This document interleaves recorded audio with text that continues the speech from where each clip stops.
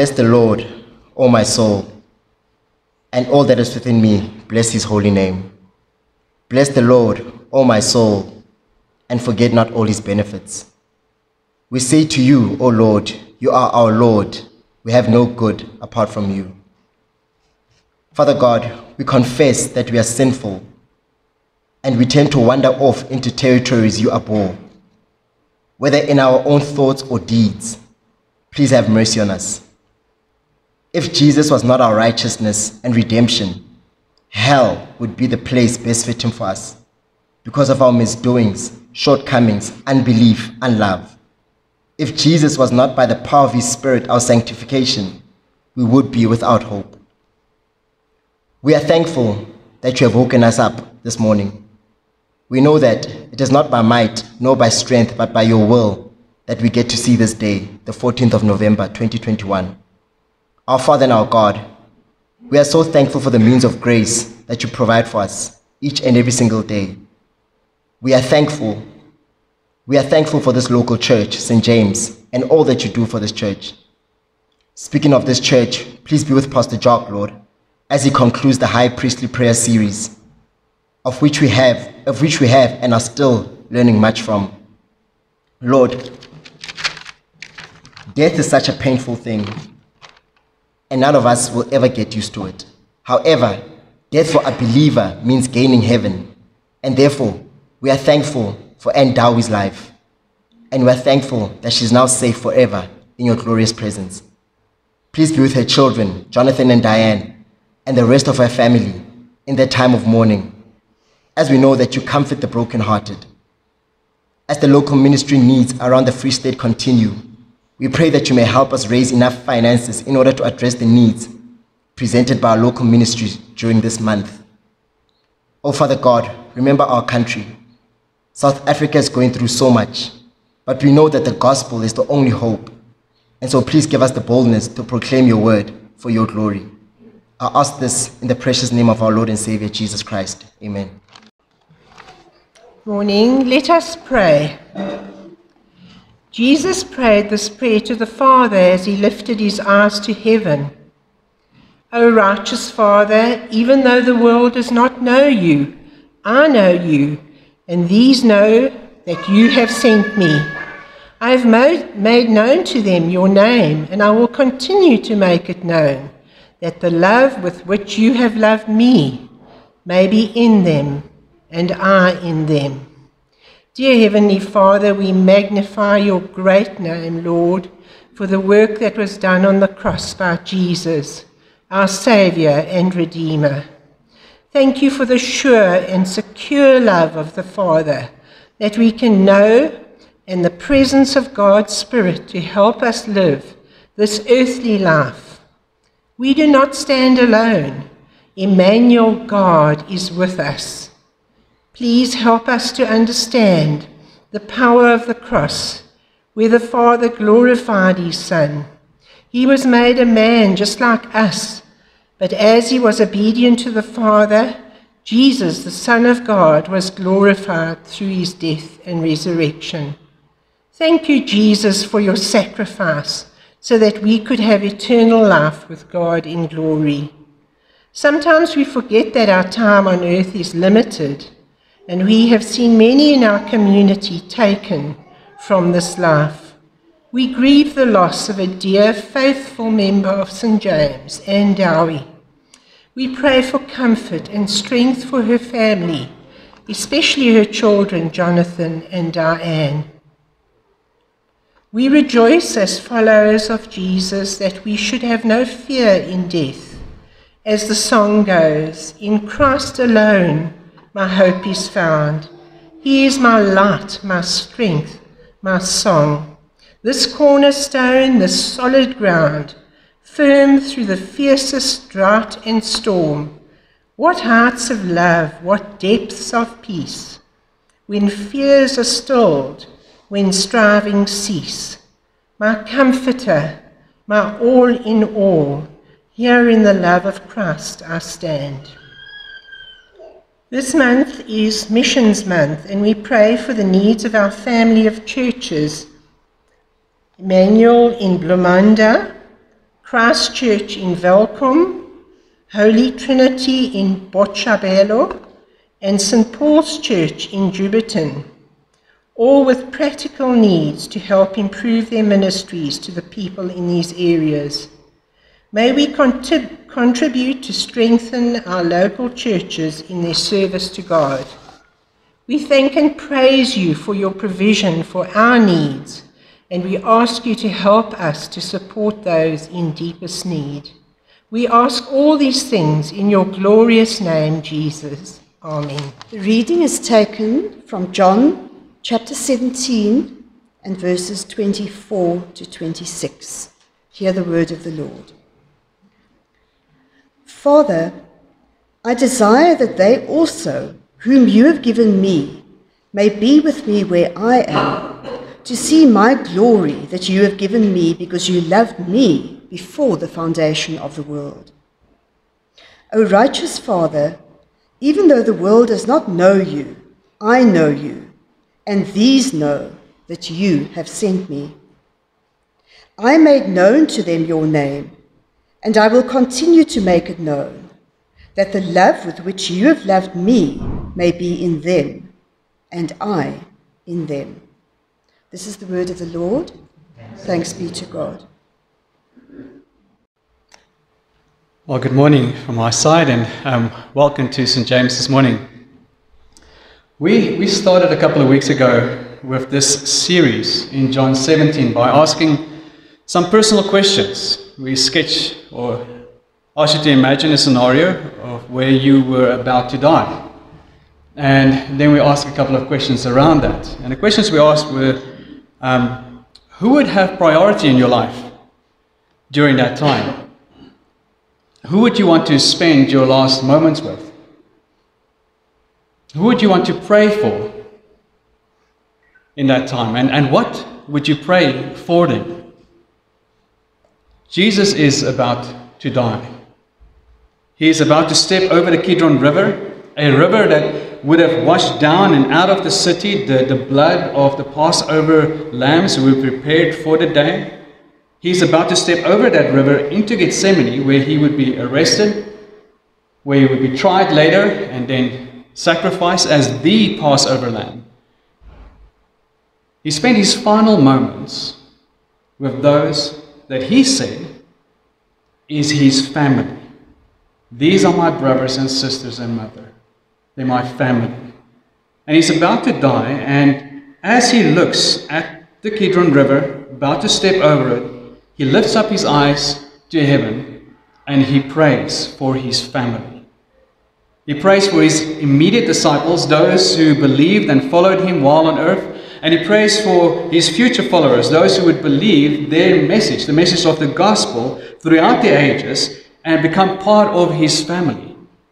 He prays for us, those who believe in Jesus, in him. And what he prays and why he prays is what is dear to his heart. He prays that the Father will glorify him. Why? So that his disciples may be in an intimate relationship with the Father and with him. That is dear to him, that is his desire, that is his want, that his followers would be in an intimate relationship with his Father and with him. He prays that the Father will keep his disciples. Why? So that they may be one. He prays that the Father will keep his disciples from the evil one. Why? So that they may remain in the world as people of the truth and proclaim the truth and live out the truth. He prays that all the disciples will be one and will become perfectly one. Why? So that the world may believe and know Jesus and the love of the Father. Jesus' heart is for his family. And that heart for his family is also a missional heart. He loves them and he wants them to express that love through word, through deed. Now this morning we come to the final petition of Jesus' prayer. A petition in which he expresses his deepest desire. That his family, his followers throughout the ages, may be with him where he is. So let's pray and let's ask the Lord's help as we consider his prayer. Lord Jesus, thank you for this prayer. Thank you that you prayed this prayer for those dear to you. Thank you that you prayed this prayer for those who would become dear to you, those the Father gave you. Thank you for your prayer for us.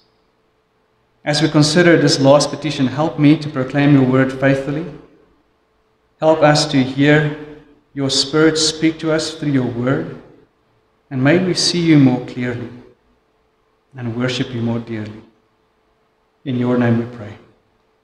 Amen. So Jesus' desire is to have his followers with him where he is. Verse 24. Father, I desire that they also, whom you have given me, may be where I am. Now Jesus desires, and that word there in Greek, it's a very strong word that speaks of what he wants. So he expresses his deepest want to the Father in this last moment before he would be arrested, before he would be crucified. That want, that desire is his will. That's a strong language that is used here. It is his will. And it is his will for you who believe in Jesus. He wills for you to be with him where he is. His desire is for you to be with him where he is. Now, those whom the Father gave to Jesus are those who have believed in and followed Jesus. And his deepest heart's desire, which is his will, is for them to be with him where he is. Now that's tremendous. That's tremendous. This is not only an expression of his desire, but of his will. What Jesus wills is what the Father wills, because they are one. What this means is that those whom the Father gave the Son will certainly, absolutely be with Jesus where Jesus is in heaven, because it is God's will for those who believe in Jesus. It's a certainty. It's absolute. It's God's will. And God's will takes place. Now consider for a moment that last phrase, maybe where I am.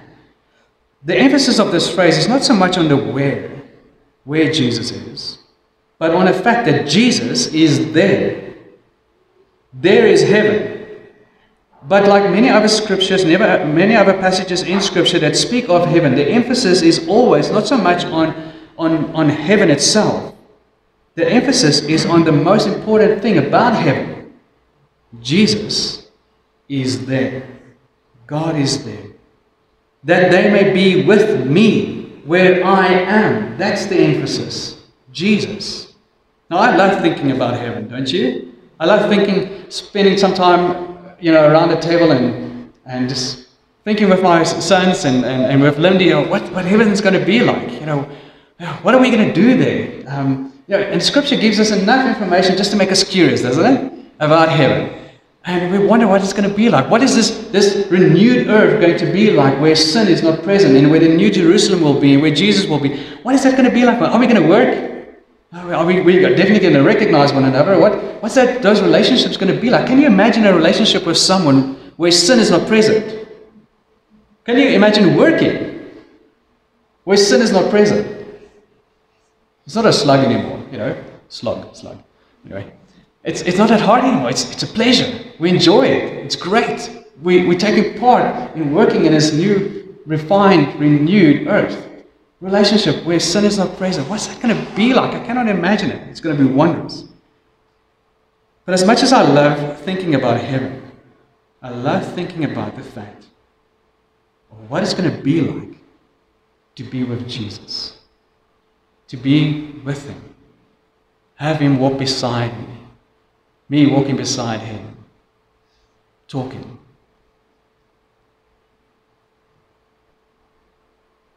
And the Bible and God's Spirit helps us to know him. What he is like. Who he is. How he is. But still, we only see as if through a stained glass here on earth. So we wait, don't we? We wait eagerly in anticipation to meet in person, physically, the one whom we have known since we placed our faith in him and grown to know him and grown to love him through Scripture as his Spirit enables us to see him and gaze upon him through his word and pray to him and commune with him. We wait eagerly, anticipating for that day when we can see him face to face. Like a bride, I would imagine. Like a bride waiting in anticipation to be with her bridegroom and be with him for the rest of their lives. We anticipate being with Jesus for all eternity. Yet, what's amazing about this verse, what we see here in this prayer, is that he, the bridegroom, is the one desiring, is the one anticipating, is the one willing for that day that you will be with him for all eternity.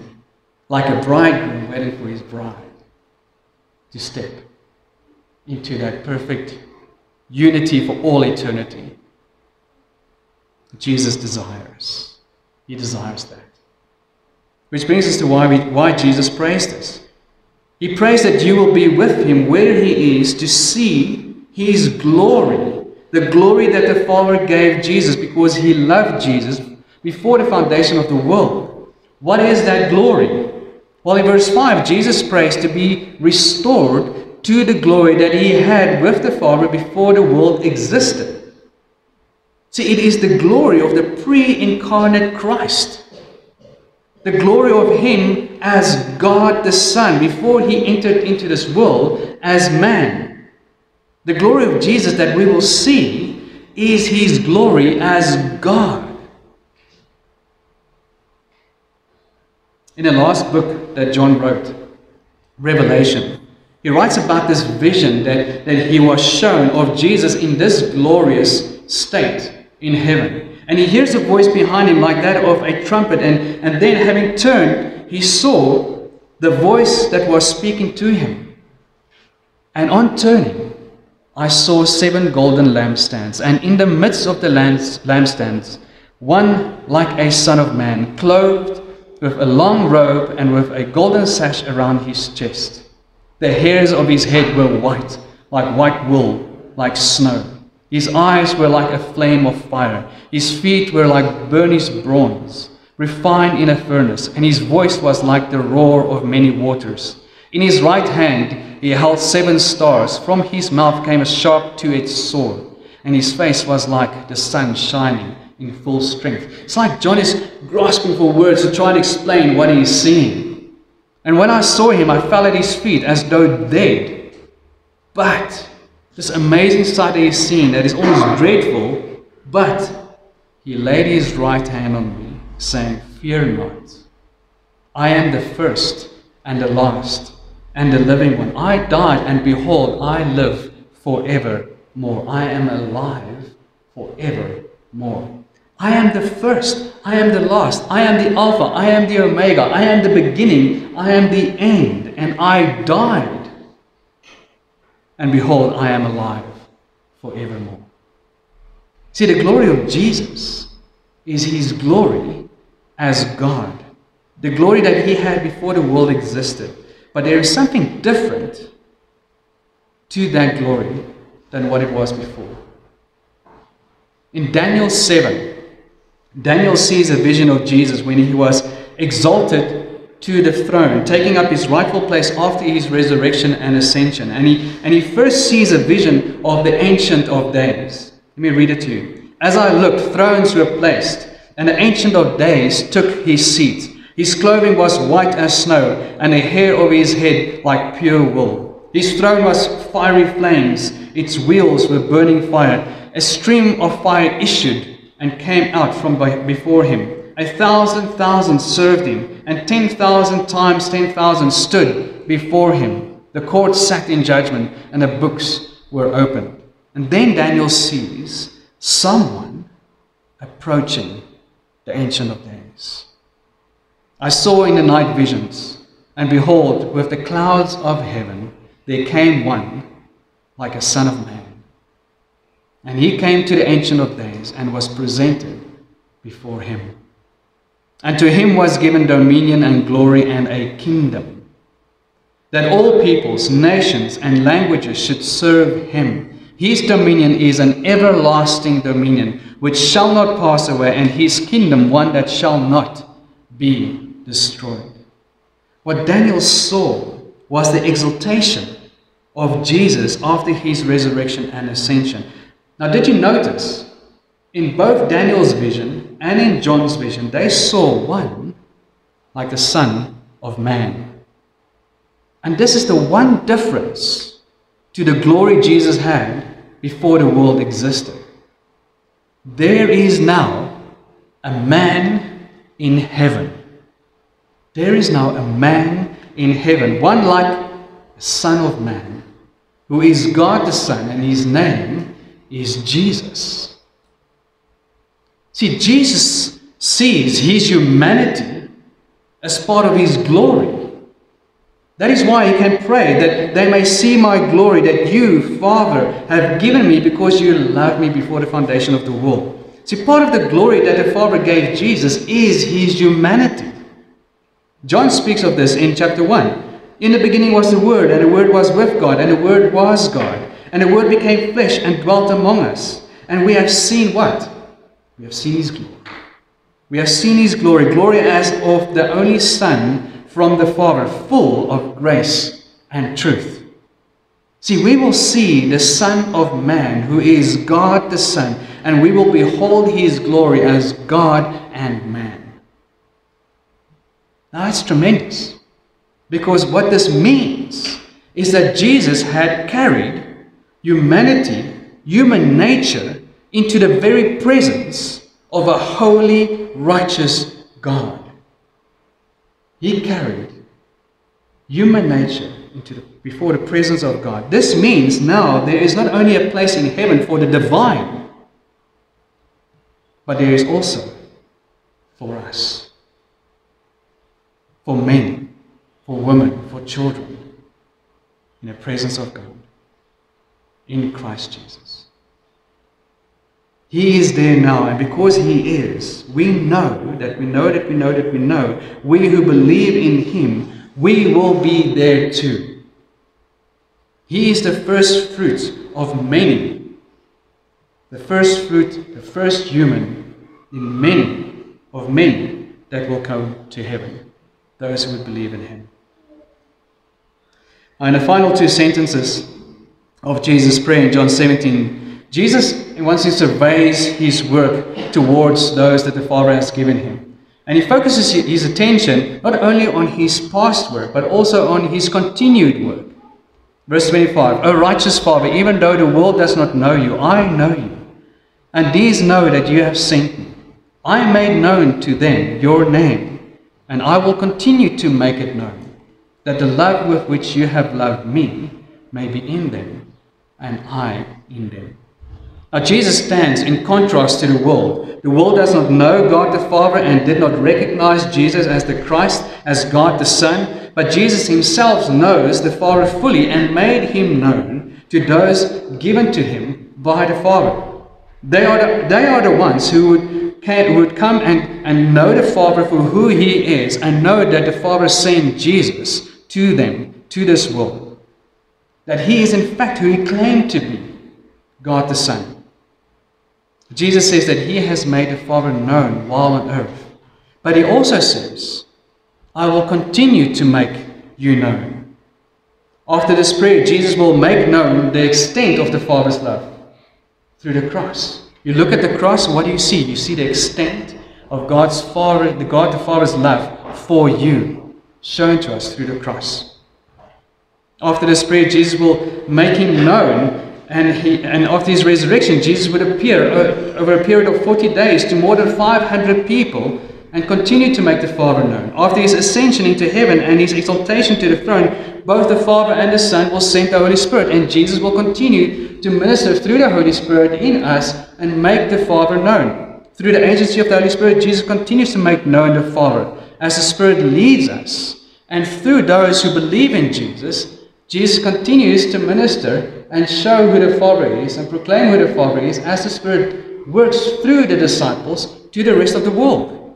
Jesus continues his work to make the Father known. And the gospel is preached, and we see the extent of the Father's love for us in the cross. The immediate disciples, they wrote. And we have their word before us in the New Testament. And in that sense, Jesus continued to make the Father known. And through us, as we proclaim the gospel, Jesus continues. He hasn't stopped working. He continues to make the Father known. To what end? To what end? This was strange to me when I read it. And if you look at the last verse, verse 26, to what end? That the love with which you have loved me may be in them, and I in them. To what end? Love. Love. Love in action. See, in this very last phrase, Jesus shows where we can demonstrate love. For he prays, the love you have for me may be in them, and that I myself may be in them. See, love is to be shown in us, those who believe in Jesus. Now, so why is Jesus so concerned about this? Well, simply because it is only in the followers of Jesus that anyone since Jesus' ascension into heaven till today and into the future will be able to see this kind of godly love expressed.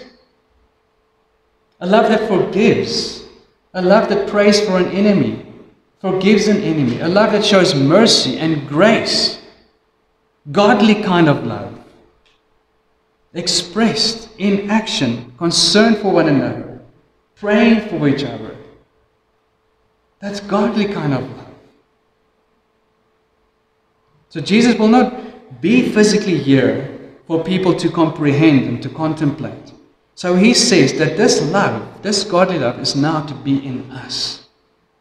It is the kind of love that the Father has for his Son, and the Son has for the Father, and for those that the Father has given his Son. That kind of love. That's divine love. That's godly love. And it's to be present among us.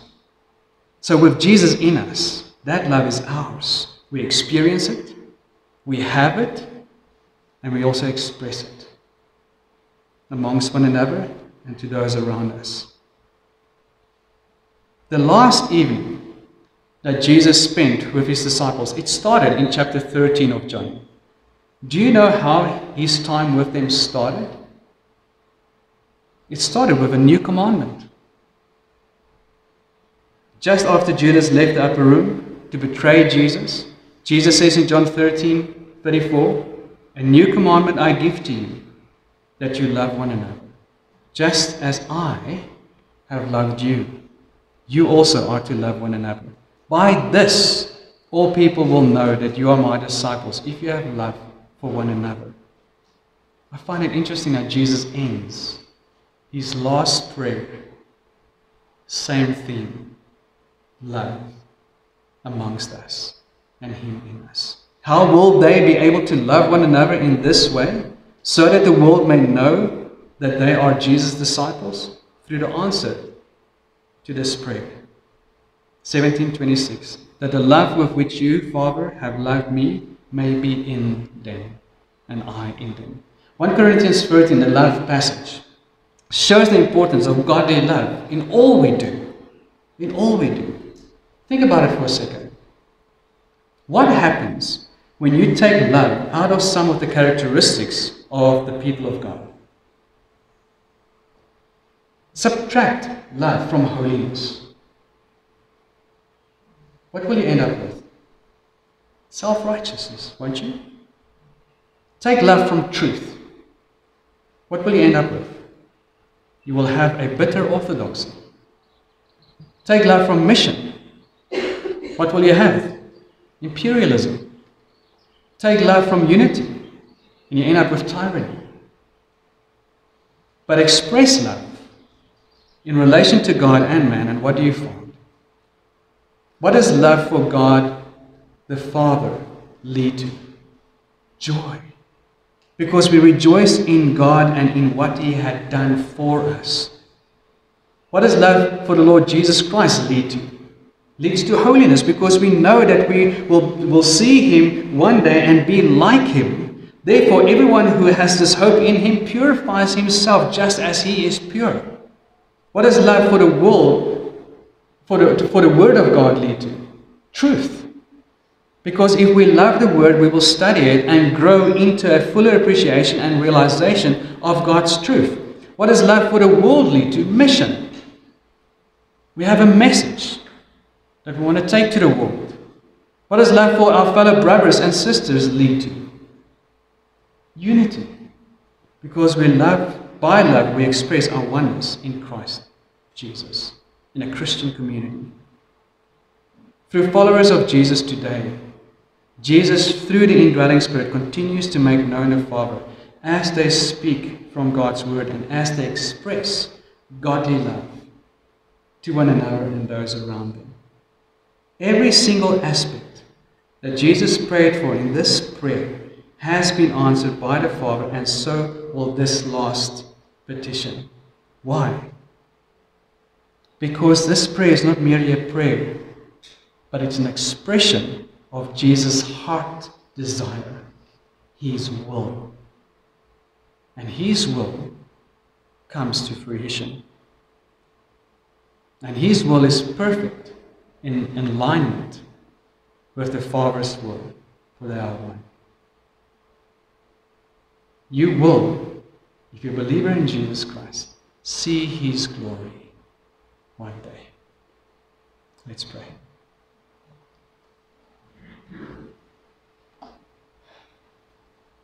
Lord, I want to thank You for this prayer and the time that we could have taken and set apart on Sundays this past couple of weeks to meditate, to think about, to pray through, to consider. Thank You for this prayer. Thank You that we could see Your heart in this prayer. Thank You for how You've ministered to us by Your Spirit as we considered You through this prayer. Lord Jesus, by the work of Your Spirit in us, the continued work that You're doing, may we grow in our appreciation for You, Your Word, Your heart's desire for us to proclaim truth and to love in a godly way. Move us, Holy Spirit. For Your glory's sake we pray. Amen.